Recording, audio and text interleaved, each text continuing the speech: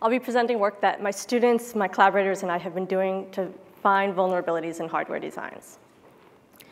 In the past year, Spectre, Meltdown, and Foreshadow have shown us just how vulnerable hardware can be. And while these made headlines, they are not the only vulnerabilities in hardware designs. Nor are exploitable bugs in hardware a new phenomenon. And yet there's a relatively modest amount of research being done on the security validation of hardware designs. Compare this to software, where the security community has a large knowledge base of the vulnerabilities that can arise and their exploits for a variety of domains: applications, operating systems, web browsers. And we know how each of these can compromise security. We also have shared knowledge about how specific attacks work and what they can achieve. For example, if we look at just buffer overflows, we know of so many sophisticated attack techniques that can be used to exploit a buffer overflow and violate control flow integrity. This knowledge base just continues to grow. This is useful in and of itself, but it's also enabled a wealth of tools to be developed, both from industry and academia, that strengthen our software systems. These tools range from the less formal, like fuzzing, to find bugs that might be exploitable, to slightly more formal program analysis tools that use static analysis or symbolic execution, to languages with well-defined behavior that at the most formal end of things allow us to build provably correct systems. But if we look at the state of the art in hardware security, we are lagging behind. There's some recent research into the development of secure languages for hardware design, and this is promising.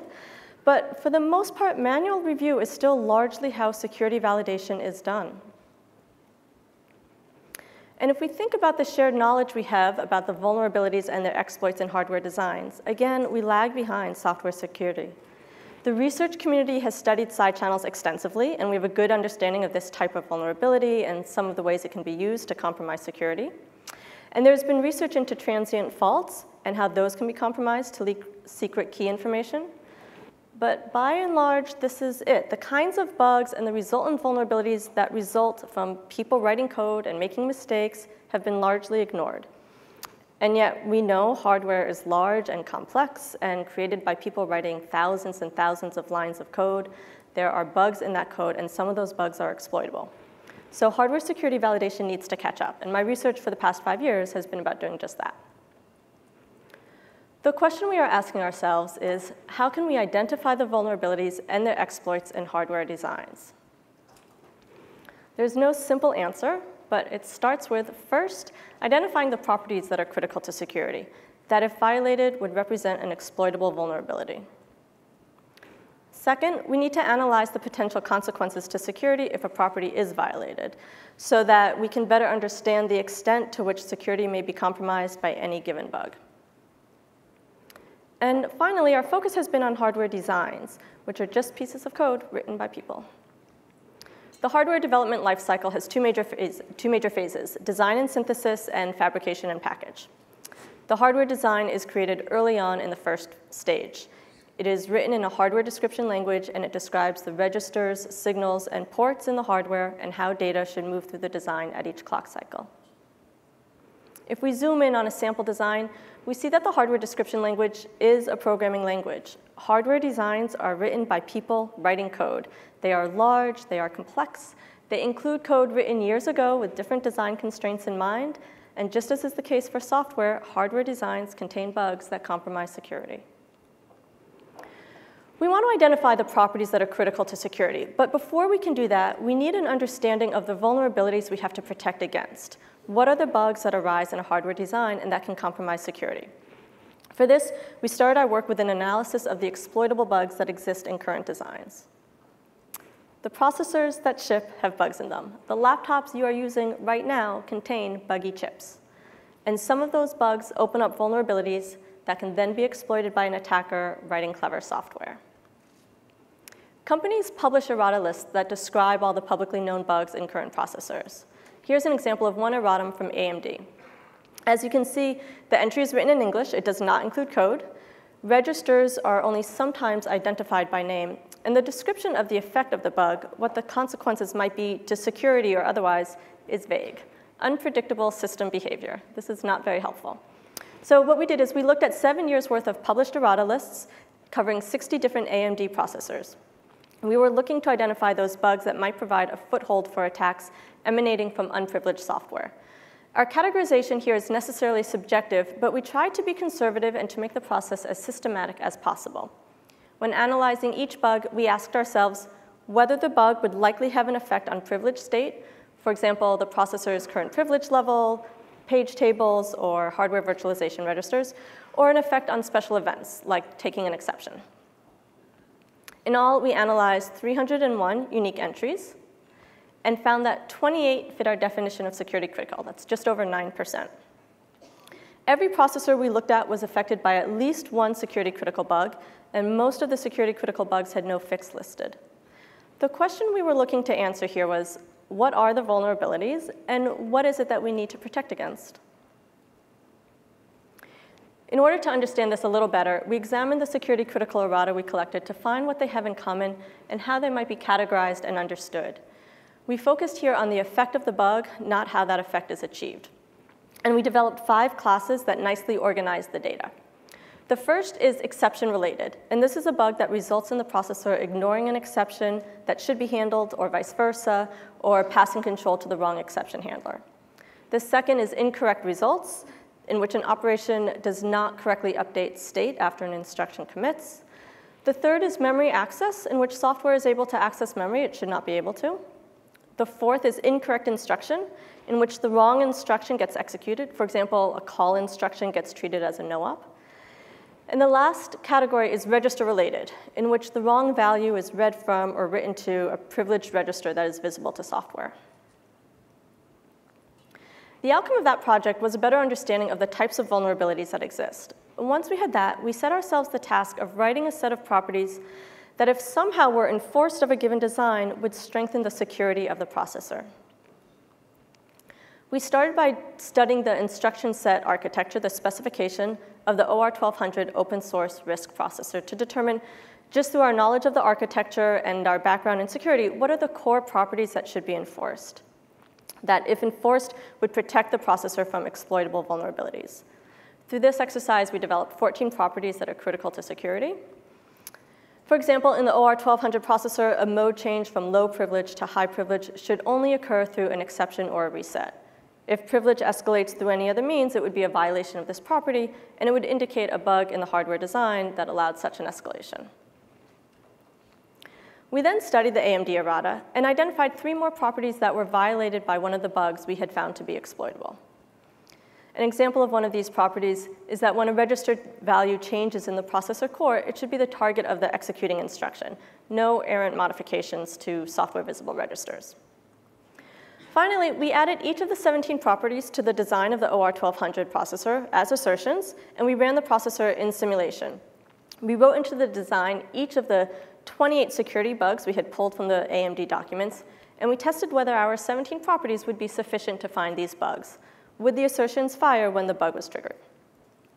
And we found we needed 1 more property.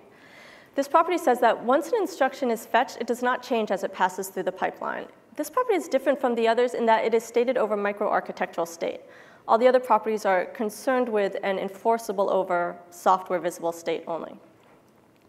The outcome of this research was a better understanding of the kinds of bugs we are seeing in our processor designs and which of those bugs might be exploitable, and how we might formulate the properties we should be verifying in order to strengthen the security of our designs.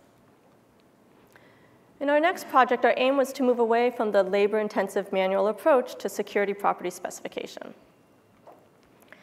There exists a line of research on specification mining for hardware designs. There are many ways it is done, but the basic idea is to look for instances of some pattern in the design. Dynamic specification mining takes in traces of execution and templates describing patterns of interest and produces a set of property. Typically, tens of thousands of properties might be generated. For example, it might look for instances of one-hot encoding, which says that only 1 bit of a register should ever be set at any time. If, over many traces of execution, the control register always seems to take one of these 3 values, the specification miner might produce a property that says the control register should enforce one-hot encoding. For purposes of functional validation, this is enough. It looks like the control signal should enforce one-hot encoding. Testers and verifiers can then go look for violations of this property and start debugging if they find any. But for security validation, this is not helpful. Maybe it's important for the maybe the control signal is important for security, and maybe it's important that the control signal enforces one-hot encoding, but maybe it's not, and we just don't know. And nor is it obvious which patterns we could add that might be useful here. So we built on the idea of a specification miner, but instead of relying on a set of patterns, we rely on known security bugs instead. The basic idea is this. We use an existing specification miner to generate a large set of properties for a given design. And from this set, we identify those properties that express important security properties. To do that, we look to known bugs. Processor bugs in the design for which we could demonstrate an exploit. These bugs, by definition, violate some property, although that property might not be stated anywhere. So the question is, what is the property that they are violating? Well, we look to a large set of generated properties, and we identify which of those were generated by each given exploitable bug. The approach is relatively simple, but we find that it works in practice. In the second step, we apply machine learning to identify additional properties from our set of generated properties that may be critical for security, but for which we didn't have a known bug that violated the property. We evaluated our toolchain on the OR1200, an open source RISC processor. We collected security bugs by combing the commit histories of source repositories, looking at developers' archives, looking at the Bugzilla and bug tracker databases, and looking at comments in the source code. We found bugs from 5 different designs covering 4 different architectures: OR1200, Spark v8, Ultra Spark, and MSP430. And we compared the set of security properties we produced to the existing state-of-the-art, which is a fully manual approach. We looked to the literature, including our own previous project, and we found 22 manually written properties. Our tool, SCI Finder, generates 19 of those. 11 are found in the first step. We have an exploitable bug that violates the property, and we identify it as security critical.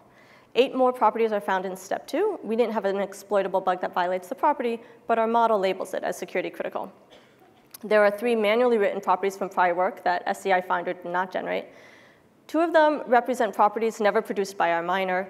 One of them was produced by our miner, but our tool did not identify it as critical to security. We didn't have a bug that exploited or violated the property, and our model did not label it as security critical. But SCI Finder produced 3 new properties not identified in prior work. An example of one of these is that the link register should not change during a function call. It's used to store the return address. This property is critical to protecting control flow integrity, but had not been expressed by prior manual efforts. So the cool thing about this work is that it points to the fact that we can take lessons learned from one hardware design and apply it to a second design, even across different architectures. The next piece of the puzzle is how best to understand the possible threat for any given property violation. And here we look again to the software security community, which has had a lot of success using symbolic execution to explore code. We want to understand what is the consequence to security if a property is violated. With symbolic execution, input values are replaced with symbolic values, and the program is executed with these symbols in place of concrete literals. When a branch point is reached, for example, an if statement, program execution forks, and each branch is explored in turn. The result of symbolic execution is a tree, and each path from root to leaf in the tree represents one possible path through the program. The power of symbolic execution is in its ability to explore many different paths, providing higher coverage than is likely achieved through any set of concrete test vectors. If we symbolically explore a hardware design, the resulting tree of paths represents the exploration of the design for a single clock cycle. In the open source RISC CPUs we've been looking at, this corresponds to a single instruction commit.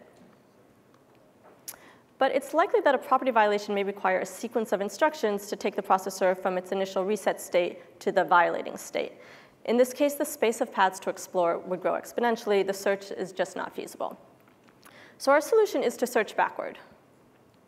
We add a property to the design in the form of an insertion, and we symbolically explore the design for a single clock cycle and find a path from the root node of the tree, representing some intermediate state, to the leaf node that violates our assertion.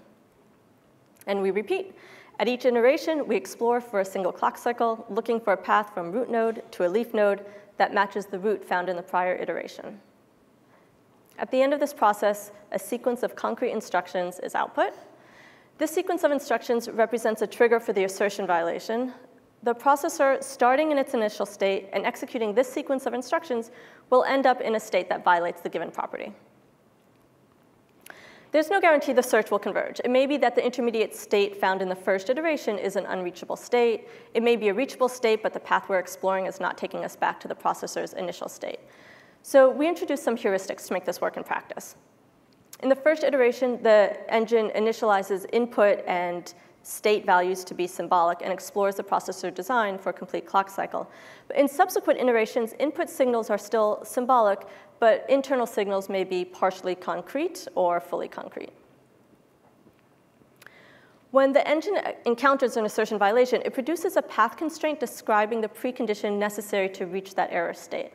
If the processor's initial state can satisfy the constraint, the backward symbolic execution engine is done, and it outputs the trigger instructions. If the processor's initial state does not satisfy the constraint, the tool uses some heuristics to eliminate intermediate states that are less likely to take us back to the initial state. We define distance from the initial state as the number of registers that differ from their initial value. And if the current state differs too much from the initial state, we throw out the path and we restart the search. Acceptable distance is a tunable parameter to the tool. We also check to see if we're in a loop. And at each iteration, the engine checks whether the sequence of instructions generated so far has exceeded a bound. The size of the bound, again, is a tunable parameter to the engine. So we implemented our tool, and we evaluated it again on the OR1200 processor. The first thing we wanted to ask was, will we be able to find bugs in a design? To evaluate this, we wanted a set of known bugs that we knew were there. We were looking to see if we could find them. So we took our bugs that we had collected, looking at bug trackers and databases, and we put 31 bugs into the design of the OR1200 processor. We used the set of properties that we have developed in our own work and added them as assertions, and looked to see, will we find these bugs? Out of 31 bugs, we were able to find 29. One we were not able to find because we had no corresponding property that the bug was violating. So our set of properties was incomplete. Wouldn't have been able to find this bug. And one we were unable to find, it was outside of the processor core, which is where we were focusing our search. We also compared our tool to two model checking tools. We compared to the commercial IFV tool and also to the open source EBMC model checking tool. And in both cases, those tools found a subset of the bugs that we were able to find. And of the bugs that they found, the tools did not always return a replayable sequence of instructions, meaning sometimes the instructions started from some intermediate processor state, not the initial state. And it would be up to the verifier to figure out how to get the processor from its initial state to this intermediate state. We then explored two new designs that we had not used in our development of the tool or our set of properties in the last work. Again, we insert our set of properties as assertions and explore looking for assertion violations. And we find 4 new properties. So the MOR1KX Espresso is a OR1000 architecture. It's a next generation design from the OR1200. And here we found that a bug that existed in the OR1200 also persisted to this next generation. And so this is useful. You can use properties developed in one design to look at future designs within the same architecture. This is great. And then the RISC-V architecture, this was a new architecture. We had not pulled any of our bugs from RISC-V architectures.